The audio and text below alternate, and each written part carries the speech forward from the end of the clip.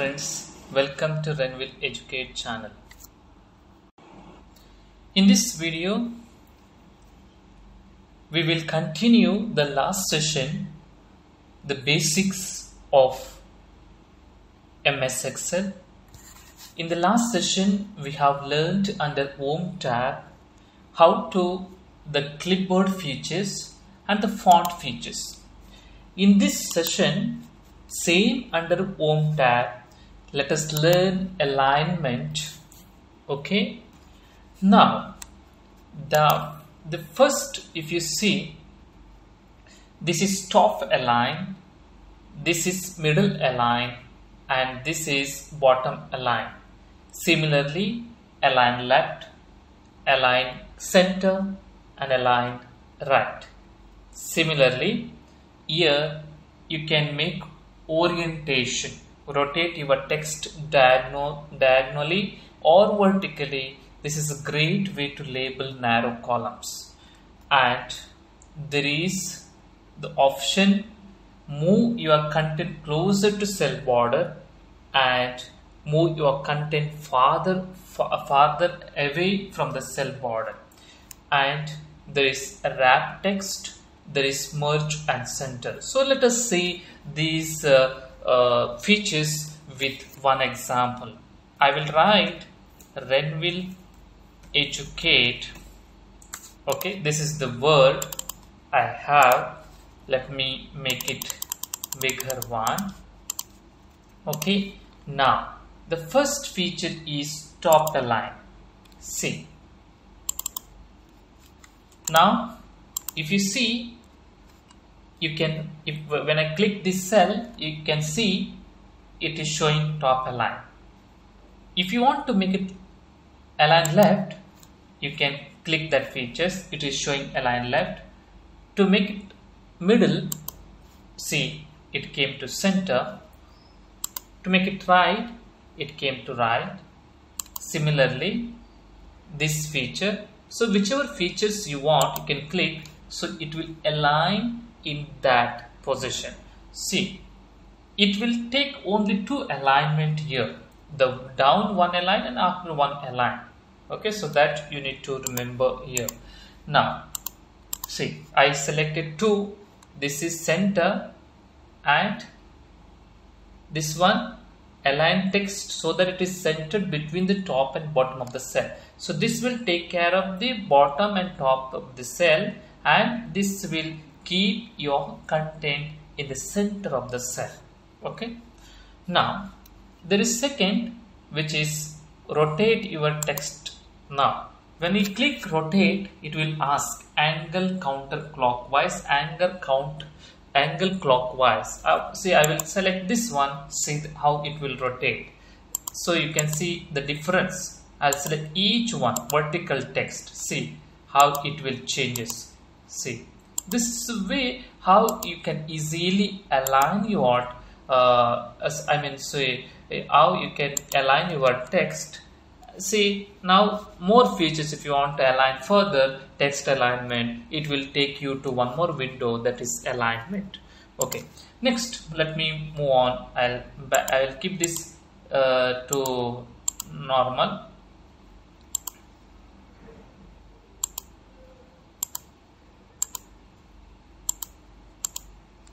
Okay, anyway, let me keep it this way. Okay, next feature I have is decrease indent. Now let me keep more indent. Next I will keep decrease indent. Okay, if you want to increase, say this is decrease, this is increase. See, you can see the difference of these two features. Next is wrap text. Now, what I will do to understand this, I will make the cell smaller, whereas the text is going outside of that cell. So, to fit within that cell, I'll just use a wrap text feature. You can see it will bring the text within that cell. So you can see that text in that cell clearly. Now, for example, you can see this text in only one cell. If you want to include 2-3 cells, what you have to do, select this text where you have the cell, and select other two blank cells. You cannot merge the two text cell. You can merge only one text cell with the blank cells. So I selected the C3 D3 E3 and go to merge and center. So your 3 cells are merged and your text is aligned in the middle of that cell. Okay, next coming to number features. See, now you have in the drop down the various type of numbering formats. This is general. Let me write any number. For example, I'll write, for example, 10,000. Okay, let me make it big font. Color, make it center. Okay. Now this 10,000, first it is in the number format. If you want to change with the decimal, see, select the decimal. If you want to change as a currency, the default currency here taking is AED. You can change this currency by going here, or there is an option here, go to format and go to select the currency and whichever currency you want. I'll take as USD. Okay, so USD is selected. Next, if you want to change this number into date, say you select the date, the same number changed to date. If you want to see the long date with the days and blah blah, so this is the option. So whichever, if you want to see the timing, so it will give the time. And if you want to see the percentage, 10,000, it will give 100,000 here. It is showing in a percentage. Okay, see that this is fraction. And scientific, if you see this, want to see the scientific number, select the scientific. Okay, let me keep it same, 10,000. Next, you saw this accounting numbering format. These are the currencies which we want to change. For example, if you want to keep dollars, you can keep it dollar. Okay.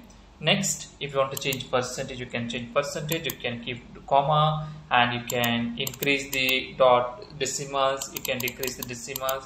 And these are the some numbering formats showing under Home menu. Now we can go to next this one, that is conditional formatting. In conditional formatting, see, for example, I will show you in one more tab. 200, 300, 400, 250, make it marks. Okay, any student marks. Okay, and make it little bigger. Okay, now conditional formatting, these are the styles, basically styles. First, let me go to highlight greater than. Okay, highlight greater than, say 200. First you have to select that text, then you have to go to these conditions. See, there are conditions, different conditional formatting: greater than, less than, between, equal, text that contains a date occurring, duplicate values. This is the conditional formatting. In different scenario you can use whichever you want. See, now I have given the conditional formatting here, highlight greater than which value, 250.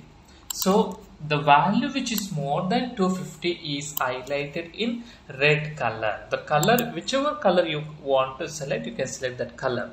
Similarly, now if here top 3 values you want to see. See the top 3 values it is selected, but the color also you can change whichever you want. Okay, there are different here, top 10 items, top 10, bottom 10 percentage, like this. Then date bar, see these are the date bars. Okay, green, add a color data bar to represent the value in a cell. The higher the value, the longer the bar. You can see the higher the value, the longer the bar.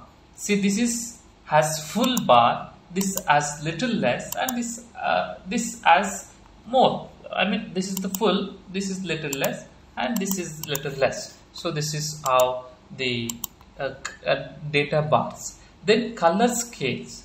Now color scales to red, white, blue. You can change whichever color. I will keep this color. See, there are different colors. You can see how there is a red, green, like this. And icon sheet. So for example, let me see here this has little less bar, and there is what is called, I just put now icon, a new icon to represent this as a unique format. Okay, then to clear these rules, okay, to create new rule you have to go to new rule.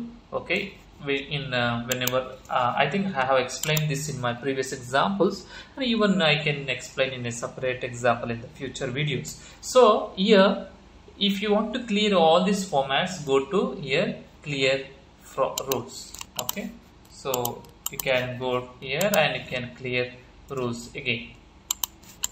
So this is the text back to normal. Okay, so this is all about the conditional formatting. Next week I'll explain format as a table, cell styles, and this will keep on continue in the next videos. Friends, thank you for watching this video. If you like this video, kindly write a nice comment below the description. And if you are new to this channel, kindly subscribe my YouTube channel so that I can explore this Excel knowledge to more and more people. Thank you friends once again.